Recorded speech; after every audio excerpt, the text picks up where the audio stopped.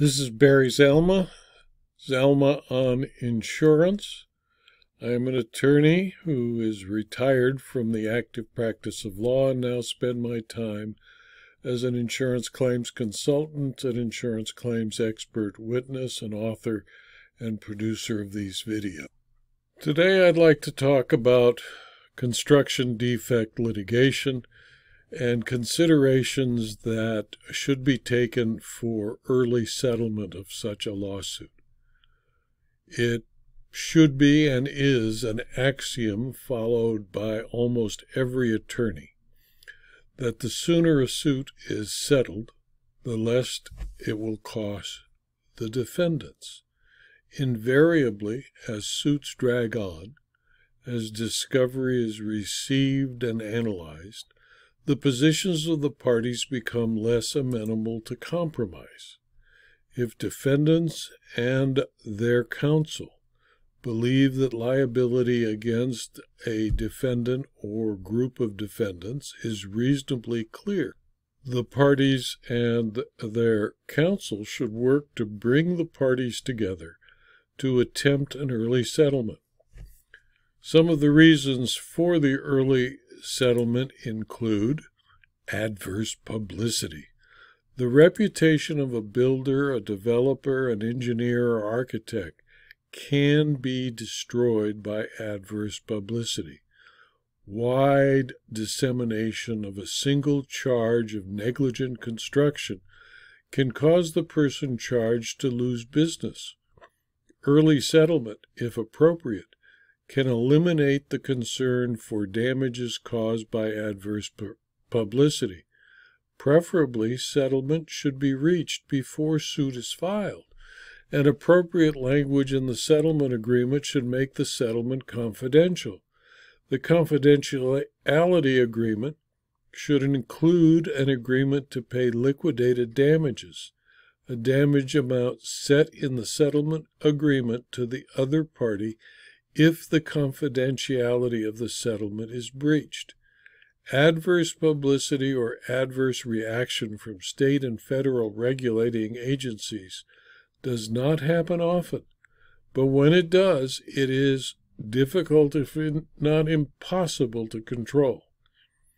Developers and contractors active in the construction trade often find that they are easy targets for the media or politicians, since the perception is that the public generally dislikes them. The public and public officials have little sympathy for major real estate property developers who are considered to be exceedingly wealthy and inconsiderate of the home buying public. Adverse publicity can poison the jury pool against the defendants, and as a result increase the value of the plaintiff's case beyond the actual damages incurred. Quick and appropriate settlement can avoid the adverse publicity. If the parties do their job of preparation properly, this situation will be avoided. There are some situations where there is a premium for early settlement because of considerations of the plaintiff. The rare high-profile plaintiff or claimant may cause more problems than can be resolved by a long, even though winning, fight.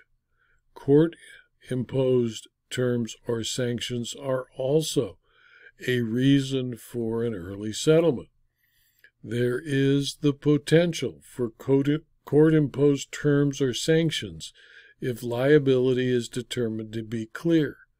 In several cases, courts have proposed sanctions including substantial attorney's fees against clients as opposed to attorneys who cause papers or pleadings to be filed in connection with litigation that were not well-founded in fact or for the purpose of delay or harassment. Such sanctions could be assessed against plaintiffs, defendants, or the insurance companies that are paying for their defense. Federal Rules of Civil Procedure, Rule 11, sanctions for frivolous actions or defenses could be expensive as well as embarrassing.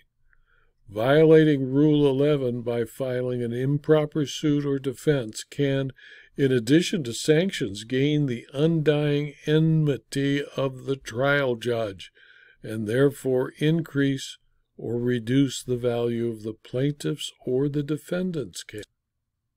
Bad facts and serious injuries also should require work to reach a rapid and early settlement of any lawsuit where there are such bad facts and serious injuries. Some lawsuits, as often most defendants refuse to accept, are based on clear liability. Bad facts and serious injuries make the case one to settle as quickly as possible. Such a case is likely to be expensive to defend. If the attorney's reaction to the fact pattern is disbelief or horror, and the first impulse is to trade the suit to another attorney or law firm, it is a case that must be settled quickly.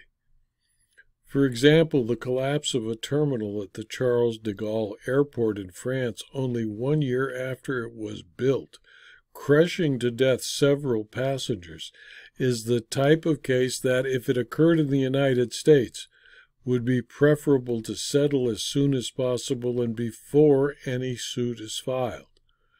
Bad facts and serious injuries get more expensive with time.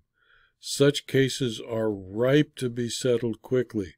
These cases should not be aggressively defended, but rather should be handled with empathy and generosity. If the defendant and the defendant's counsel know more about the liability of the defendant than the plaintiff and the plaintiff's counsel, where the defendant is sure to lose and be compelled to pay a large judgment, it is always in the best interest of the defendant to open settlement negotiations immediately. If the plaintiff makes a demand equal to or less than what the defendant knows to be the value of the case, the demand should be immediately accepted without negotiation. It will shock the plaintiff's lawyer, but once the settlement is made, the case is done, and a great deal of expense will be avoided. There is no reason to delay the settlement of a case of clear liability where the defendant, who knows he was liable and his insurer also knows the liability is clear. The money should be put forward as quickly as possible and should work to settle before there is a potential for the case getting worse, injuries becoming more serious, liability becoming obvious, because the plaintiffs won't settle if they know they have a slam-dunk case. Legal issues also arise. If the case is not settled, bad law may potentially be established. Bad case law has almost always resulted from cases that should have been settled but were not because someone was stubborn or unthinking. One example of such a case is the California Supreme Court decision in White v. Western Title, a 1985 Supreme Court decision made on the last day that 3 of the Supreme Court justices were voted out of office and were obviously a bit perturbed at the insurance industry. The White v.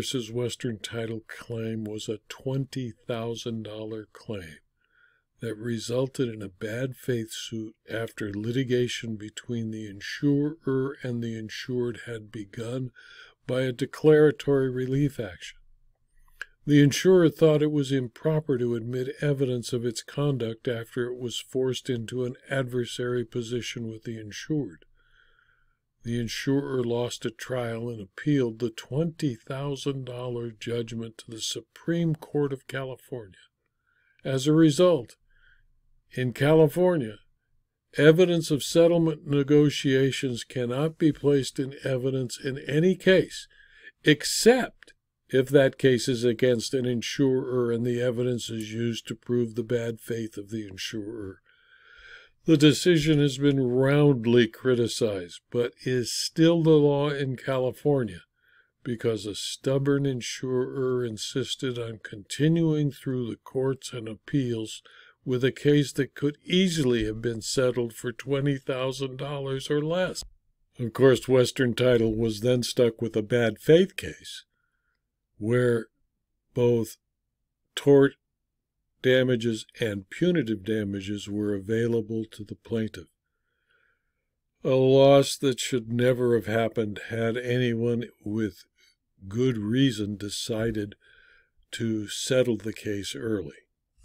Now, the converse is also true. Consider Royal Globe versus Superior Court, a 1979 California Supreme Court case, which authorized third-party plaintiffs to sue insurers for violation of the Fair Claims Practices Act, even though the claimant had no relationship with the insurer, would never have been reversed if Fireman's Fund had not stubbornly refused to settle the claim of Murati Shalal versus Fireman's Fund, a 1988 decision of the California Supreme Court that reversed the Royal Globe case. The Murati Shalal case recognizes the abuses of claimants, reversed Royal Globe, and held that only the State Department of Insurance could enforce the Fair Claims Settlement Act. The decision to go forward with an appeal and with a long trial and not settle must be made carefully with the advice of experienced trial and appellate counsel. It may be in the best interest of both parties to allow the decision to stand rather than take a chance on excessive legal fees for appellate counsel and a bad result that could be made worse by the decision of the courts of appeal and cost the defendant insurer hundreds of millions of dollars in future cases. In some cases, there may be a legal principle involved that needs to be resolved, as was the principle in the Murati Shalal case, so that a precedent can be established or reversed. Occasionally, this is a legitimate reason for taking a case to trial rather than settling. The decision to move forward to set precedent should be tempered with the realization that the party filing the appeal may face the possibility of an FRCP 11 sanctions if the case is lost. Construction defect cases also bring multiple claims, and these multiple claim situations are an incentive for an early settlement. In multiple claims, such as claims by individual homeowners of a 300-unit development, with each resident claiming serious bodily injuries as a result of a construction defect that allowed the growth of illness-causing fungi or bacterial infestations, there is a risk that the available insurance and the available assets of the defendants could be exhausted before all the claims are known and paid. The defendant should avoid exhausting available insurance limits early unless it can avoid all exposures faced by the claim defects. If an insurer pays out its limits fast to avoid defense costs and exposes the developer's personal assets with known claims pending, the developer may seek damages from its insurer and add claims for serious punitive damages. The duty of good faith requires consideration of interests of the insured over those of the insurer.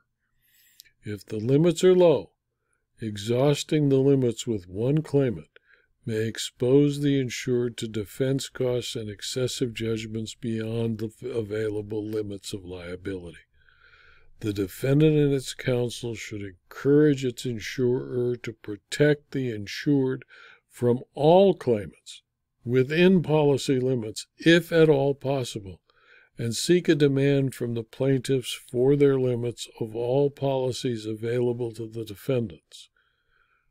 As one case of the California Court of Appeals said, quote, when a claimant offers to settle an excess claim within policy limits, the insurer must evaluate the settlement offer in good faith and consider the interest of the insured equally with its own.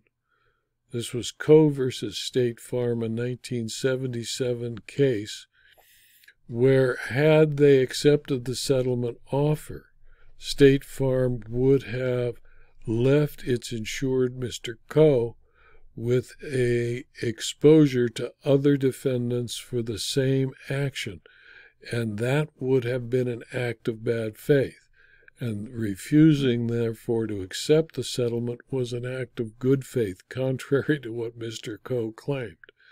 An insurer who refuses to accept a reasonable settlement offer within policy limits, in violation of its duty of good faith and fair dealing, is liable for the entire judgment against the insured, even if it exceeds policy limits.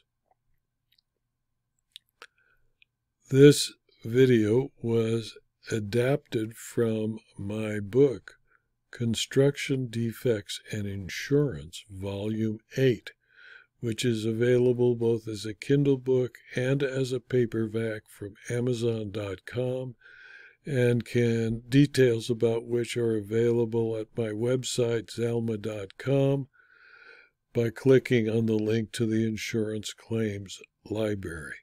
If you found this video to be useful, please refer it to your colleagues and sign up as a member of my blog by subscribing to the blog at zalma.com/blog, and you will be advised of future blog posts and future videos. Thank you for your attention.